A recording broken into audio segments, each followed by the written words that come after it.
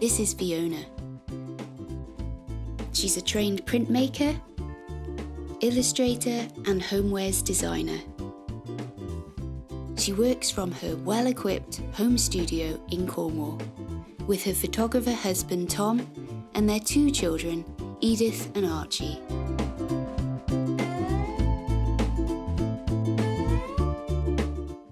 She is an avid bird watcher and loves spending time outside in the garden watching for the latest birds to arrive.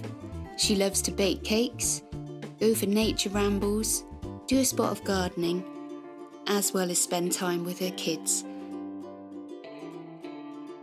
She sells under her brand, Particle Press. Today I get to talk to her about developing a body of work, putting on workshops, selling wholesale, and the importance of setting yourself a deadline.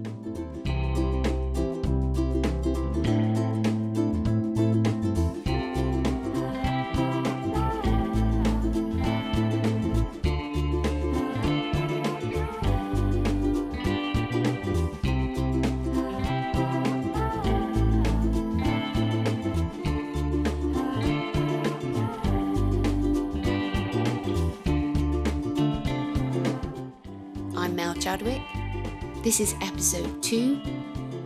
Welcome to Creative Conversations. Yeah, welcome Fiona. Thank you, thanks for coming. Let's start with you then. Where are you from?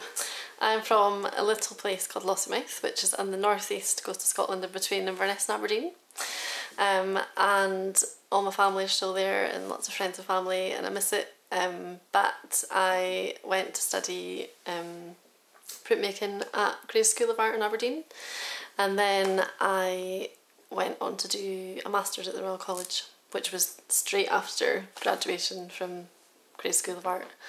So I kind of did 6 years of study, and then I met Tom, who's now my husband, and we stayed in London for 8 years. Yeah. So we kind of... Tom, where is he from? He was born in London, but he's from Cornwall, so that's why we've ended up down in this little pocket of the world.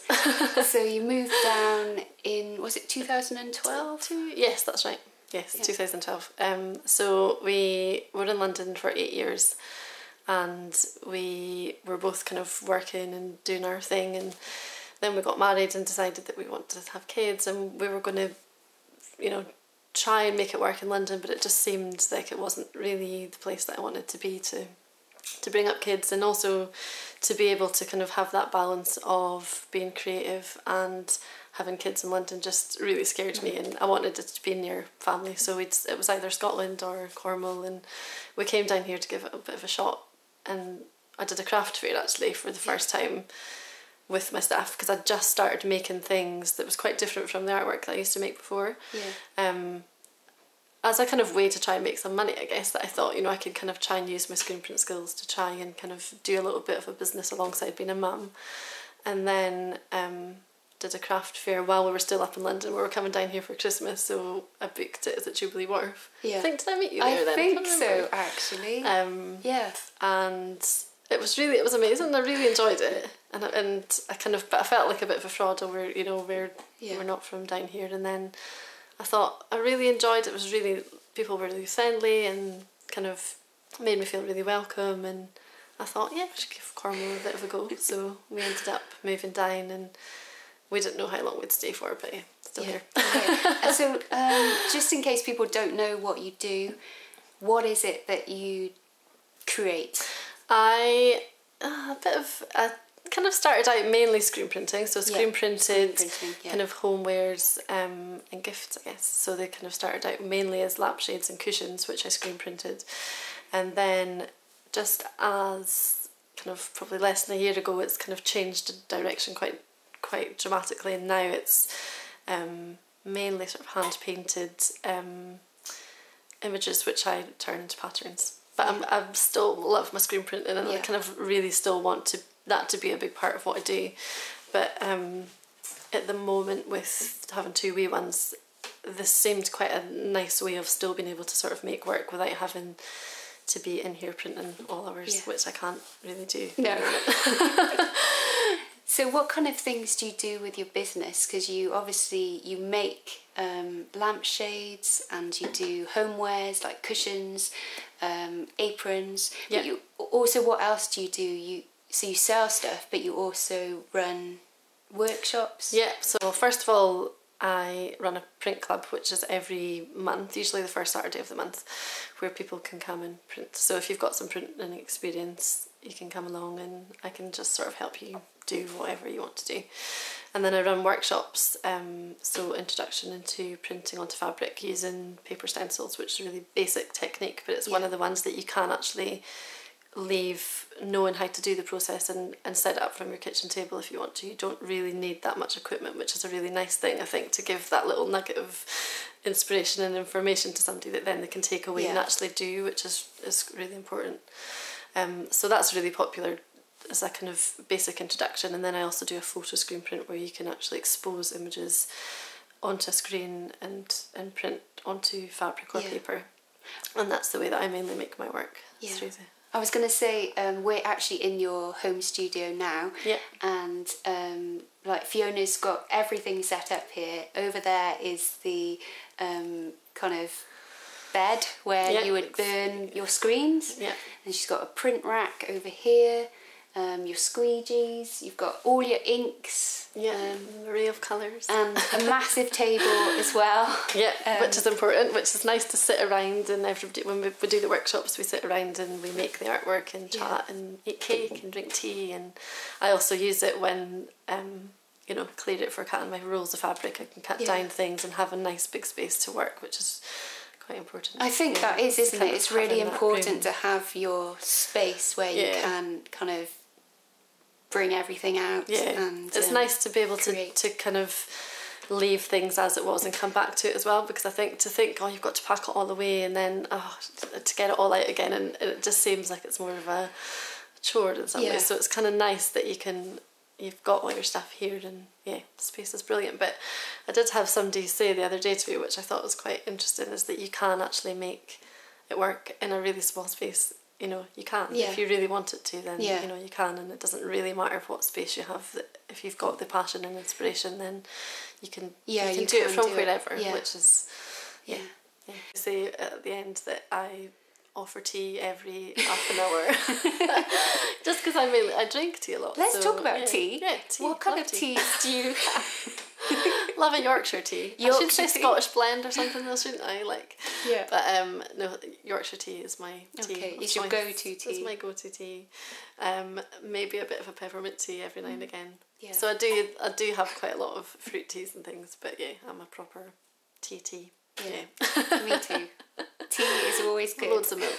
I want to talk to you about, your inspiration for your products. Where do you get the inspiration from? And what inspires you? Well, as you'll probably see from round about here, we literally live in the middle of nowhere. So it's there's so much wildlife and flowers, and I love all the changing seasons, how it can go completely bare to just being the most amazing array of colour. And I think Cornwall is just a really colourful place.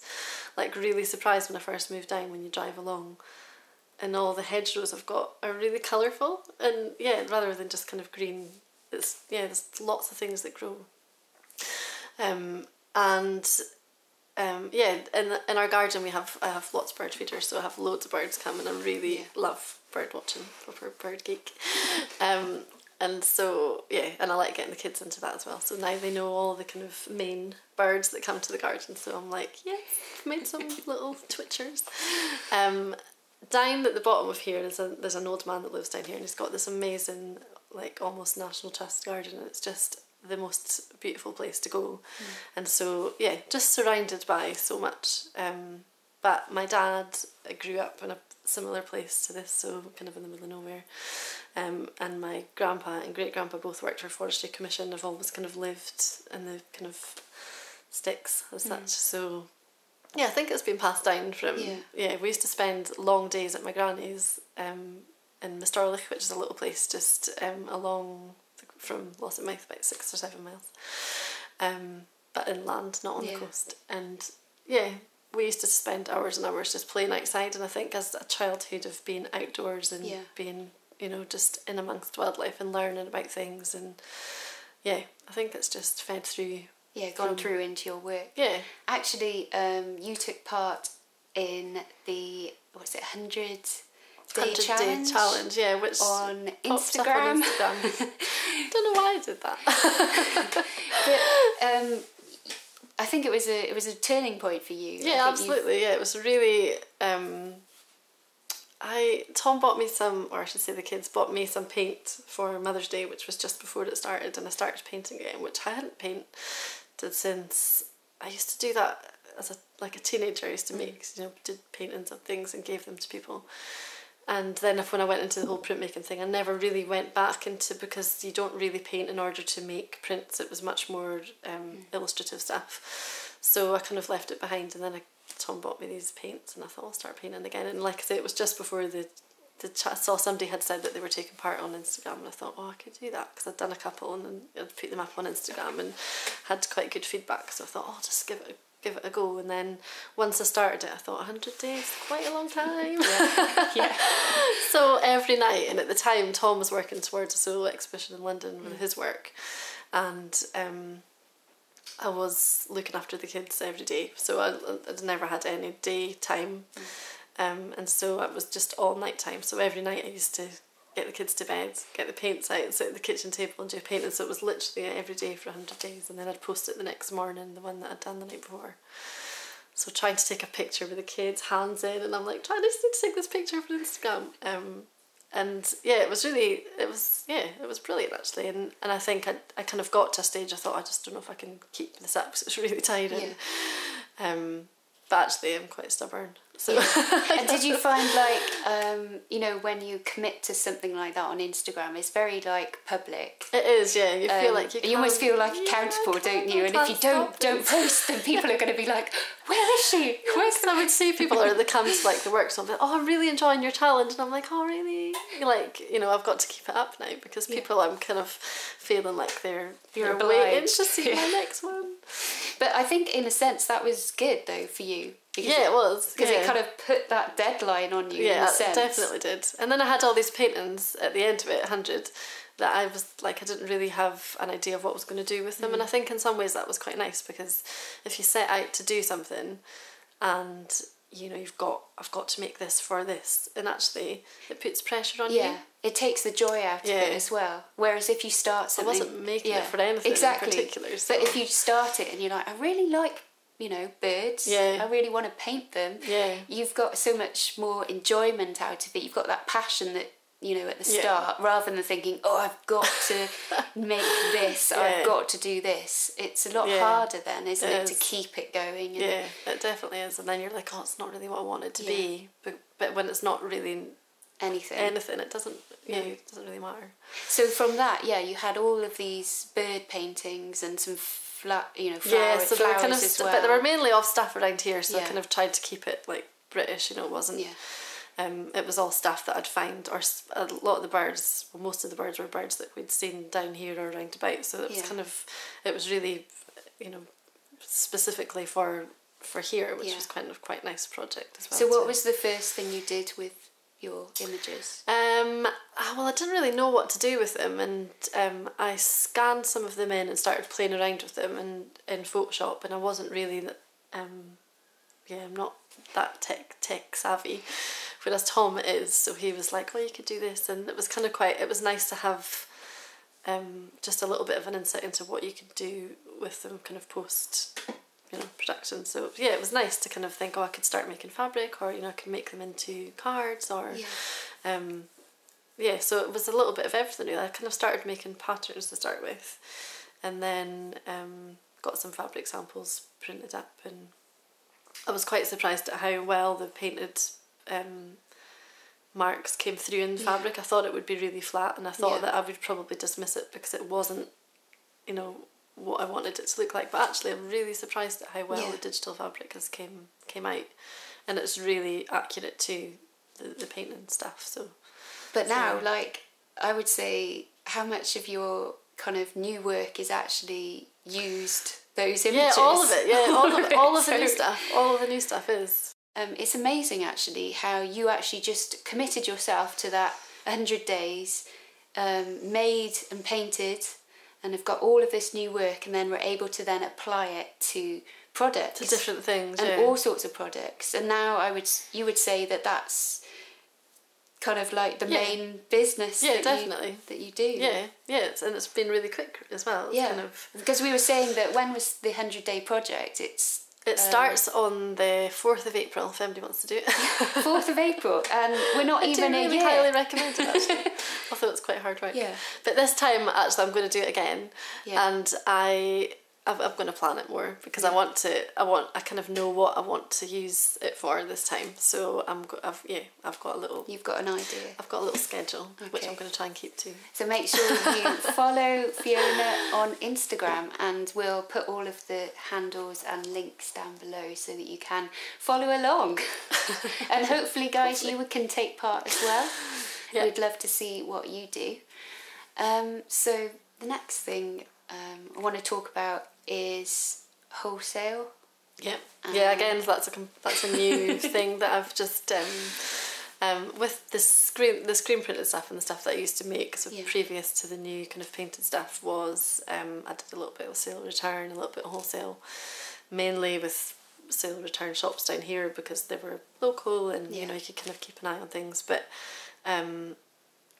going into wholesale, it's completely different. So it's I was selected with the Cornwall Chamber of Commerce and Export for Growth programme to go up to London to do the trade fair top drawer at Kensington Olympia at the start of the year. So that was an amazing little platform to kind of push me forward. So, and that's such a massive and big jump, you know, if you know what it's like to go to a craft fair, a local craft fair. Well, this is like, I don't know, 10 times as big as that. So different. Yeah, so different. What? How did you prepare for that? How did you make yourself ready for that? Well, I saw it and I thought, I'm not sure if I'm ready for this to do something like top drawer. Although I'd always wanted to do it.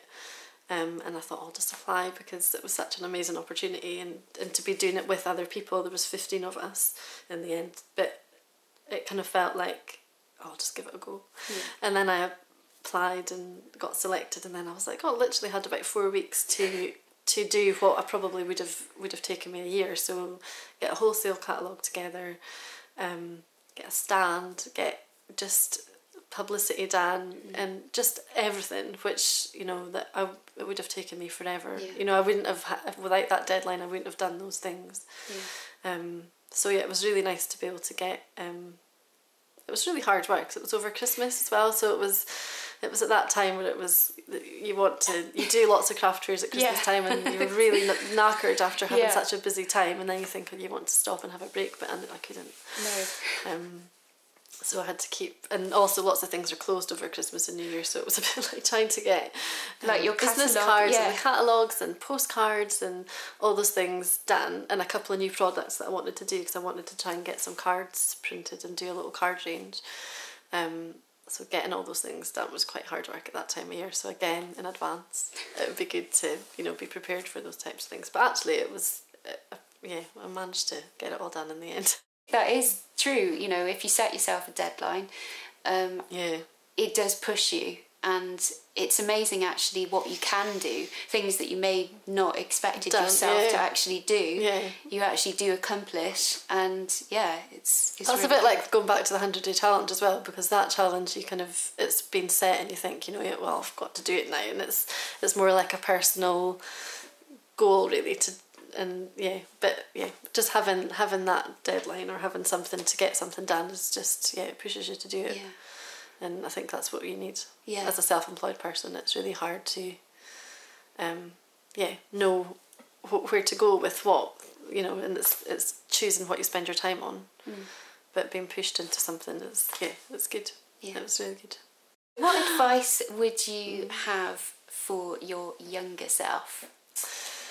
I don't know. I think probably use my time really wisely, because now that I've had children, I just don't know what I used to do for those days when I was self-employed, and I was, especially before the kids came along, I think I don't know what I did. I probably actually printed a lot more, screen printed a lot more. But yeah, make the use of your time, because the time that you have once you have children is, very limited.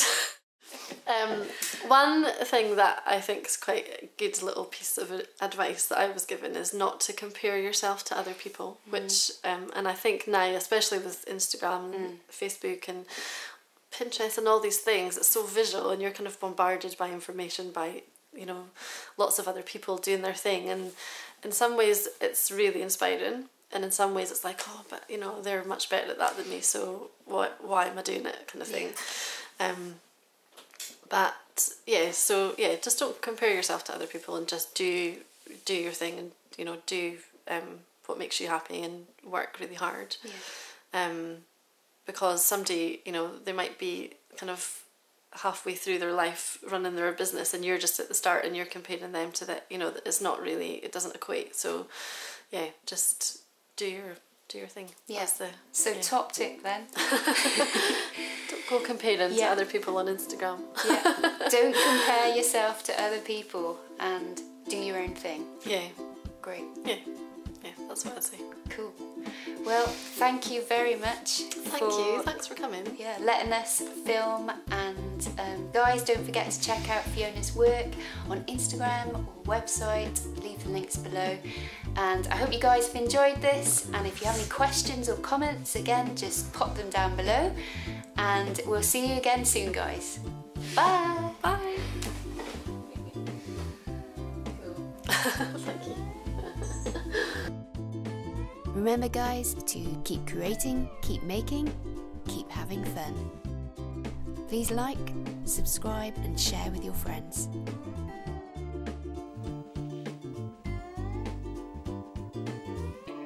It's banana and pineapple. Oh wow. I don't think I've ever heard of a banana and pineapple one. Banana solution. Oh my goodness, look at that. It's massive!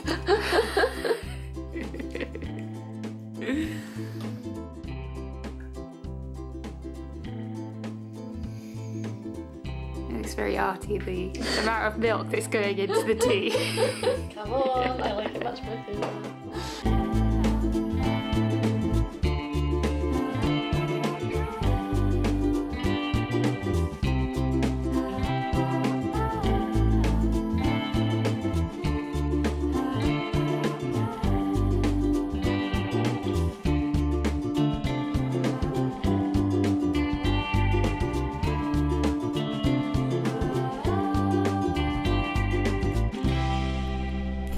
This was Creative Conversations, and I'm Mel Chadwick.